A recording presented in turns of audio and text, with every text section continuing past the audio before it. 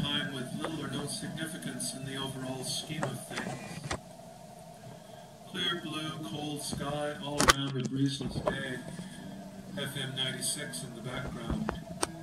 Sounds carried from a stereo donated to the cause of low income enters my ears. Cat is listless and can't sit still. He goes from cushion to table to rug in 10-second intervals intended to bewilder only the simple-minded. There are no ghosts here. Well, there are a few ghosts. Present and past loves, children, not yet children, and parents. Some friends, and in the mirror, FM 96. Janie's got a gun. Run away from the pain. Dog days just begun.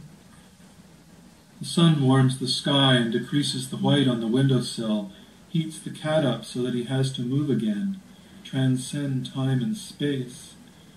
He thinks of food. I haven't moved from this metal chair in front of the computer screen, arms of flesh on arms of steel, the outline of my torso firmly meshed with the leather-lined contour. My eyes follow the movement of paws and whiskers. Sunshine creeps across my middle-aged skin. Leafless dream-catcher tree outside my window wipes away its frost, shines glossy brown on a robin's egg sky. Remembers. FM 96. I close my eyes. Crossing my legs, I stretch my toes. The phone light flashes from its location on the black desk. Arm reaches out to the receiver and finds its way to my ear. The day has come for the restitution of our forgotten past. Time to cleanse all the hurt and anger, retell stories forgotten in the land of ash. Turn the soil over with the plow and sow the seeds in the rows of our history. These are not peaceful times upon which one can calmly count on events to shape us without fear. You've become more silent now inside. Let the sun beat down on your face. Make it push back the corners of the very shadowed room. We have a history, you and me. It goes back into the past of our footsteps. Hello? Hello? Who is this? I had a dream. In the dream, I was in a room. The room was yellow brick. There was a table covered in maize, and in the middle of the table was a naked child. I got down on my knees to pray, and you were there. You gathered all the kernels in a basket, and the child smiled at both of us. He held a broken arrow in his hand. The edge of the arrow cut me on the wrist, and when you reached for me, it cut you on the wrist as well. Our blood ran together into a small bowl, and the bleeding stopped. The dream stopped. The sound of one cat sleeping. Are you there? I'm here, I said in the air between my lips and the telephone. The sun warmed down on me through the window, and the phone was still there, wedged between my ear and my shoulder. On this hot summer day, I walked down the narrow, dusty road leading from the farm to the center of town. William has his hands in his pockets, shirt tail hanging out. There's a sense of purpose in my walk. I stare forward.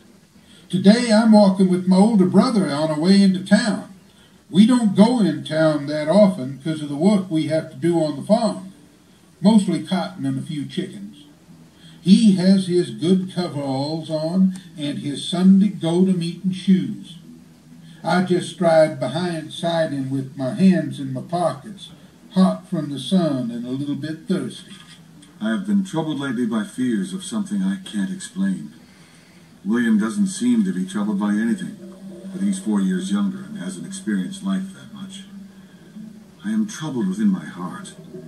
As we walk down the road, I kick a small stone out of my path near the curve that crosses the railroad tracks, where the steam train comes by on Tuesdays.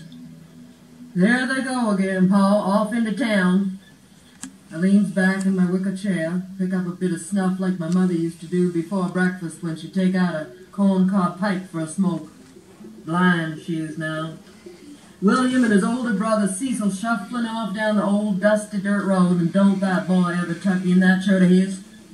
His bag of trousers scuffling up against his bare heels. Lord almighty, his feet must be as hard as rock. He ain't worn shoes all his life. Pa, there's something I've been meaning to tell you. Been keeping my eye on a large bird hanging on the air overhead when my brother kicks a stone into the creek as we passed the log bridge that old Prosser Carr had built. Fly on my shoulder makes me turn my head and look back. To see Ma and Pa sitting on the front porch in the shade in the corn husk chairs that Ma made last winter when we lost the big field to the flood. I like to walk into town with my big brother.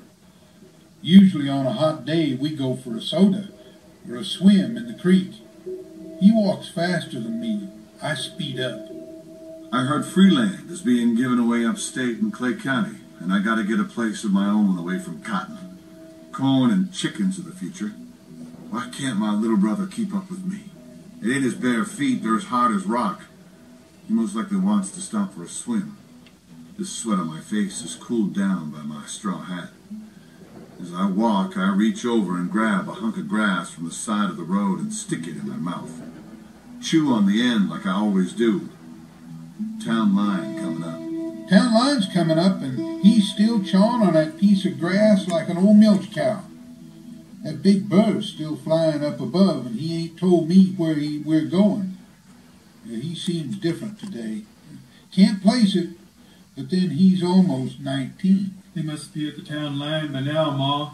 They've been hoofing it for now on half an hour by my watch. I slip it back in my coveralls. It's a good day for a rest on the old front porch. Still in love with my second wife sitting here beside me.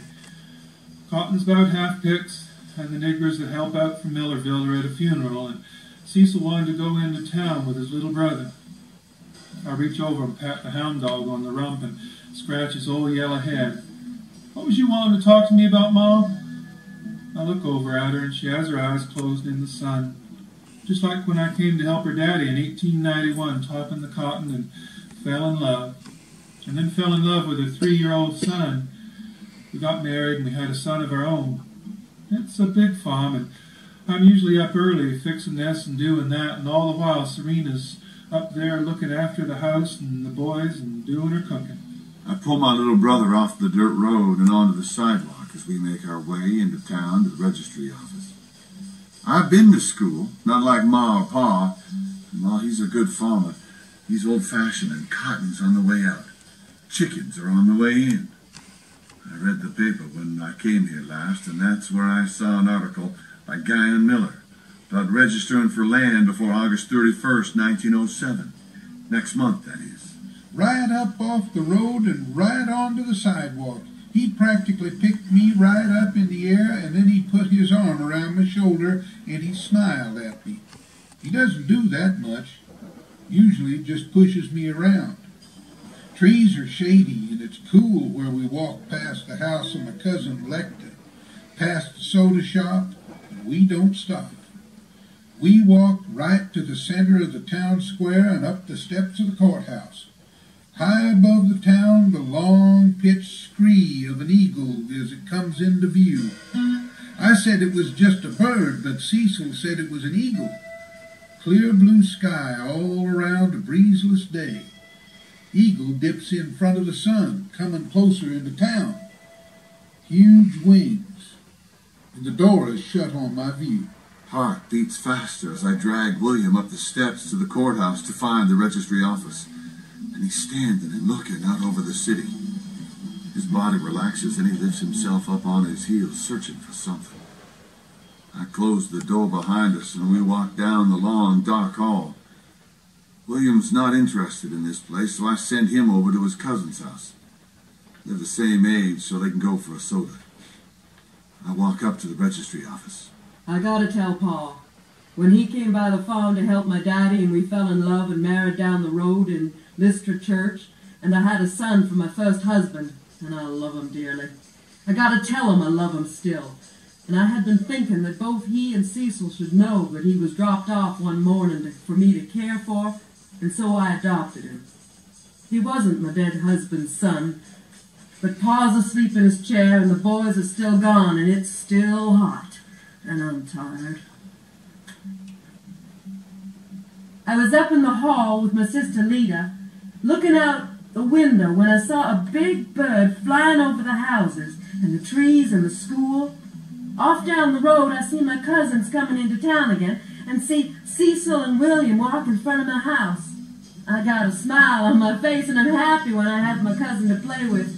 But when I get to the front porch, they just walk on by. They walk on by the soda shop. It is hot. The bird overhead is coming closer to the treetops. I go out onto the sidewalk and follow them down the street in my new shoes and across the square. Cecil goes out into the courthouse and I'm standing on the corner. People pass by, grown-ups mostly, minding their own business, and some not. All of a sudden, William comes out of the courthouse, and he sees me. I could go for a soda. On the wall of the registry office, there is a notice that is strange to me, but familiar. There are some boys my age in the room, and I think they look like me, and they talk to me like I am a brother. And I don't know them, but I see me in their eyes and hair and skin. The notice reads, Land claims. On May 18, 1905, the U.S. Court of Claims ruled in favor of the Eastern Cherokee and directed the Secretary of the Interior to identify persons entitled to a portion of the money appropriated by the U.S. Congress on June 30, 1906, to be used for payment of these claims. Special Agent Guy Miller, Department of Interior, began his work and is appointed by the U.S. Court of Claims as a Court Special Commissioner. The court decree specifies that the money or land is to be distributed to all Eastern and Western Cherokees alive on May 28, 1906, who could establish that they are members of the Eastern Cherokee tribe or descendants of such members. They could not be members of any other tribe. All claims must be filed prior to August 31, 1907.